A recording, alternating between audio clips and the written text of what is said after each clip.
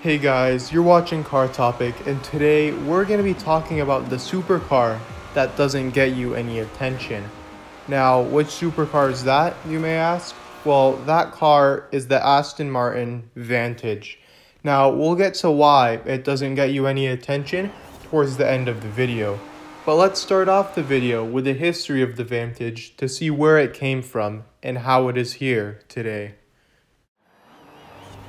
In the year 1972, the very first official Vantage is made. This Vantage has 325 horsepower with a 0 to 60 of 6.5 seconds and a top speed of 143 miles per hour. This Vantage was the least expensive of the Aston Martin lineup at that time and was considered the budget option if you wanted an Aston Martin. But unexpectedly, this Vantage was much more successful than Aston Martin expected, due to the fact that it was much more accessible than their more expensive and more rare models. This meant that in the year 1977, the Aston Martin Vantage got completely refreshed and in fact became the flagship model for Aston Martin through the year 1989. This new Vantage featured 385 horsepower and had a 0 to 60 of 5.2 seconds. It also had a top speed of over 170 miles per hour.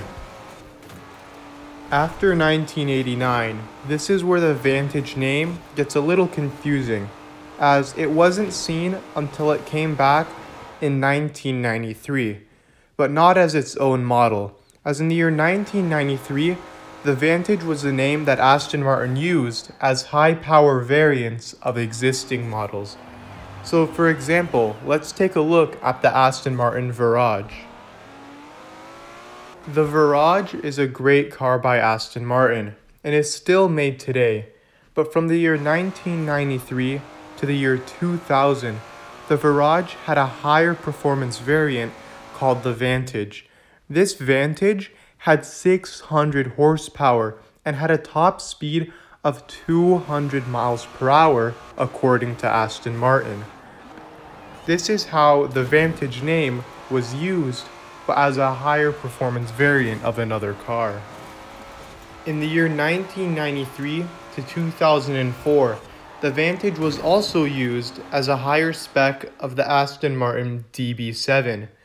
The DB7 Vantage had 420 horsepower with a 0 to 60 of 4.9 seconds. This Vantage is also the very first to feature a V12, very popular in the current Vantages made today. But let's jump to the year 2005, where the Vantage was finally made as an independent car from all of the other models. This Vantage was technically the cheaper of the lineup, but still had a ton of horsepower and is easily considered a supercar with its performance. This Vantage started with a V8 that made 420 horsepower and also had a 0 to 60 of 4.9 seconds with a top speed of 186 miles per hour. A few years later, this generation of the Vantage also came with the very popular V12. But let's focus on the V8 and why the V8 is a car with supercar performance, but it doesn't give you any attention. When you compare the Aston Martin Vantage to a luxury sports coupe, they look very similar and will grab the same amount of attention. For example, let's take a look at a Lexus RCF coupe. Doesn't perform nearly as well as the Vantage, but still has a similar look and similar road presence to someone who doesn't know as much about cars. Same thing with a Mercedes C-Class coupe.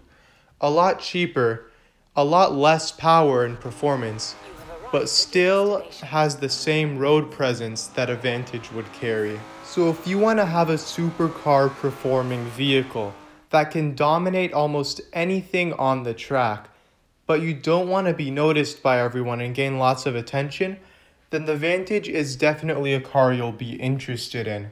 And an added bonus is that 2005 to 2010 examples can be seen for under $40,000 and are very reliable based on supercar standards. So anyways, thank you so much for watching this video. I really hope you learned a few things about the Aston Martin Vantage and why it's an amazing supercar that doesn't grab you any attention. Please be sure to like, comment, and subscribe if you enjoyed the video, and let me know down in the comments what you thought of this video and if you have any other ideas for future videos. I'll be sure to make it happen to the best of my ability. I've actually been watching a lot of James Bond movies recently, which is why quite a few of my videos are talking about the cars featured in those 007 films. So if you enjoyed this video, I'm sure you'll enjoy the video that I made on the BMW Z8 a few weeks ago. It's a great video. If you enjoyed this one, please be sure to check it out. It should be on the screen right now. But anyways, thank you so much once again, and I'll see you guys next time on Car Topic.